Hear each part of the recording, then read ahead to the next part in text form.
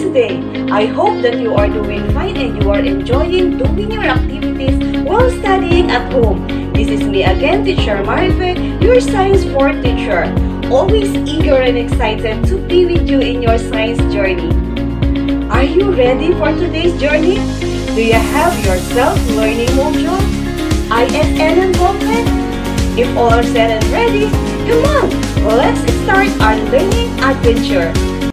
At the end of this lesson, you should be able to identify changes in materials, whether useful or harmful to one's environment. But before that, let's have a quick review by answering the looking back in your module. Group the activities as to whether they are harmful or useful to one's environment. Write on the proper column. Burning of tires. Is it useful or harmful to the environment? That's right, burning of tires is harmful to the environment.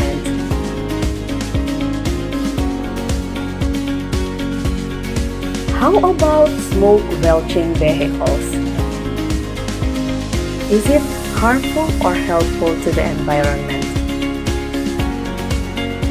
Very good, smoke belching is harmful to the environment. Next is recycling plastic bottle.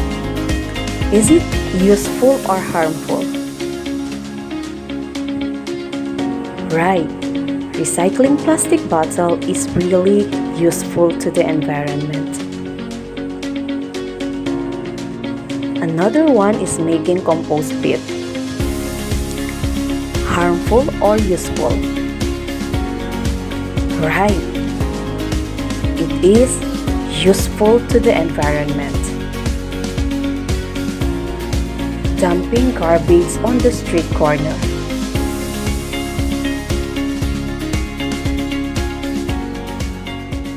Yes, dumping garbage on the street corner is harmful to the environment.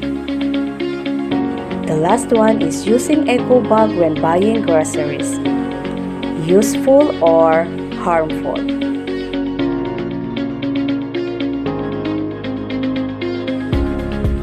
Right, that is useful activity. Have you answered all the items correctly? Very good. Now let us proceed to activity number 1. Write PC if it is physical change or CC if it is chemical change. Chopping of wood, physical or chemical change? Very good, that is physical change. How about burning of leaves? Yes, burning of leaves is chemical change.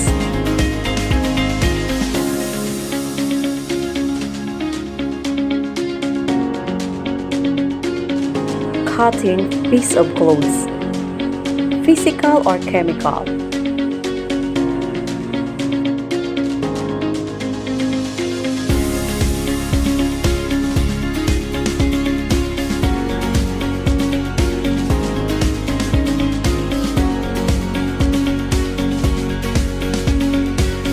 Right, that is physical change.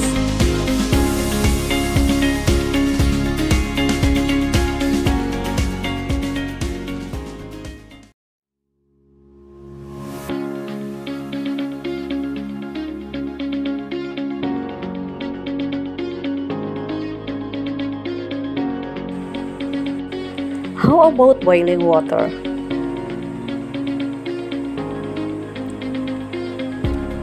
Is it physical change or chemical change?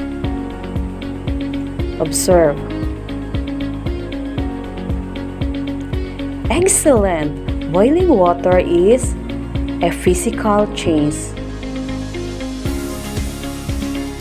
The last one is rusting of iron.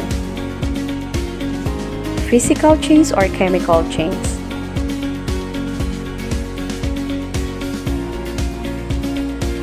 Great! That is chemical change.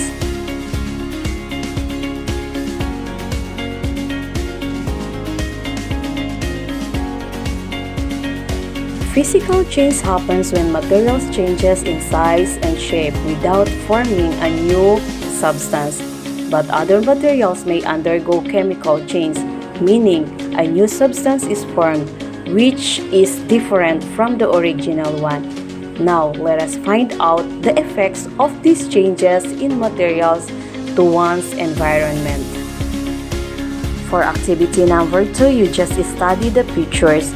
Cite ways on how food and medicines are affected by changes in the temperature and identify its harmful effects to one's environment.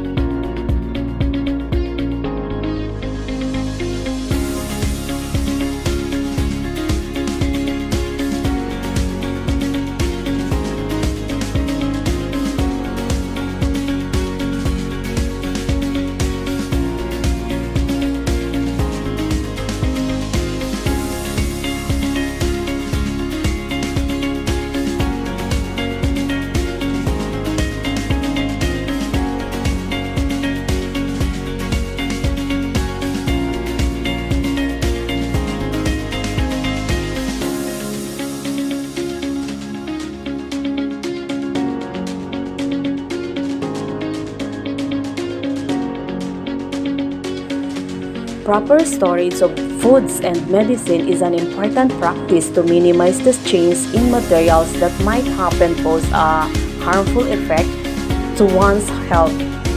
Food preservation is commonly used to prolong the shelf life of fresh food.